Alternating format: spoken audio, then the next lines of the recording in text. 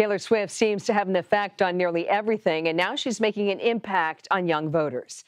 More than 35,000 new voters have been registered after Swift encouraged her followers to sign up on National Voter Registration Day, September 19th. Vote.org says that 23% increase from last year's efforts. The nonprofit CEO also says the site was averaging 13,000 visitors every 30 minutes, a nod to the singer's lucky number 13, apparently. And joining us now is Eugene Scott. He is a senior politics reporter at Axios.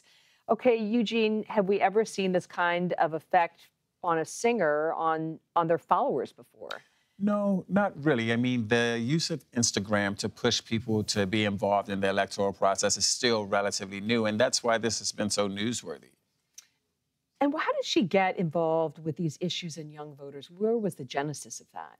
I think, quite frankly, it happened during the 2018 midterms, where many people were looking at where the country was going after the 2016 election. She released a documentary where she talked often about how she felt led to take a stand regarding many of the issues that people were talking about: race issues, women's issues, LGBT issues. And she's gotten really involved quite a few times since then, and this is just the next step of that.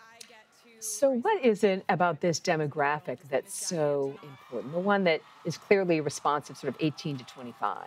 Well, I mean, millennials are currently the largest voting bloc, and Gen Z is expected to be in a few years, should I say. And her impact with these voters is still pretty high, despite, her no longer being an 18-year-old. The number of 18-year-olds who registered following her Instagram posts is more than doubled from the previous year.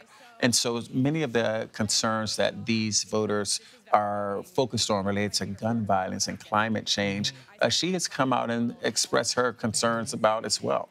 And before we sat down and taped, you were saying to me that having a singer or a celebrity get involved in the midterms is pretty unusual. Yes. Just take that a step further. Yes. I mean, it's newsworthy whenever someone of her caliber gets involved in the electoral process at all. But a midterm election, 2018, something most regular people don't pay a lot of attention to, really encourages people to say, if you care about issues in this country, you should be engaged more than just every 4 years. There's some of those local offices you need to pay attention to. And she did. She endorsed multiple Tennessee Democrats in 2018, reminding people that this is a place where she is really invested and cares about.